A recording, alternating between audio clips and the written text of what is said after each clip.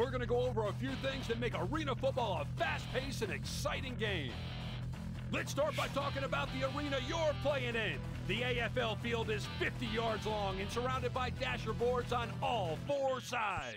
The dasher boards are considered inbounds. A ball carrier in contact with the boards is still considered in. There are 4 hash marks on the field. The ball will always be spotted on the closest hash mark to where the ball was considered down. If down in the center, the ball is spotted on the left or the right, depending upon the throwing arm of the quarterback.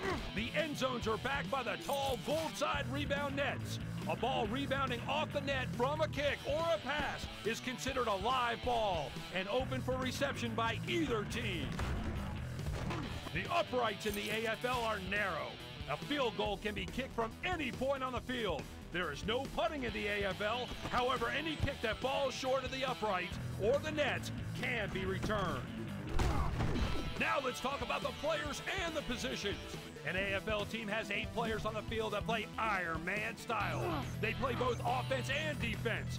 You'll notice some movement when the ball is snapped. That's okay. In the AFL, one of the wide receivers may be in motion as long as he isn't offside. The linebackers' movements, on the other hand, are very limited. Their movement is restricted by containing them in the defensive box, an area on the field between the 2 outside linemen and 5 yards behind the line of scrimmage. This emphasizes the passing side of the AFL, creating a faster, higher-scoring game. There are 2 linebackers in the AFL, the Jack and the Mac. They must line up on the right or the left based on the tight end in the offensive formation. Only the Mac linebacker can rush the quarterback on a blitzing play without first being released from the box. And he can only rush on either side of the center, never around the end. Otherwise, a linebacker can only leave the box under certain circumstances. A run, a pump fake, or if the quarterback leaves the pocket.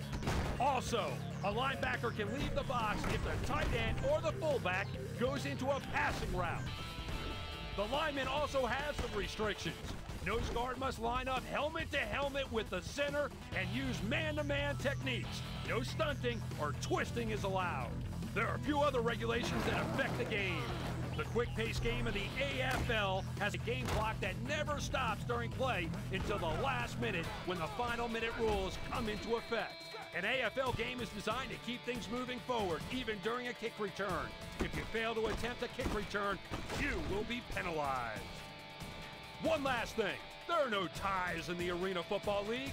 All games go to overtime where both teams have a chance at possession.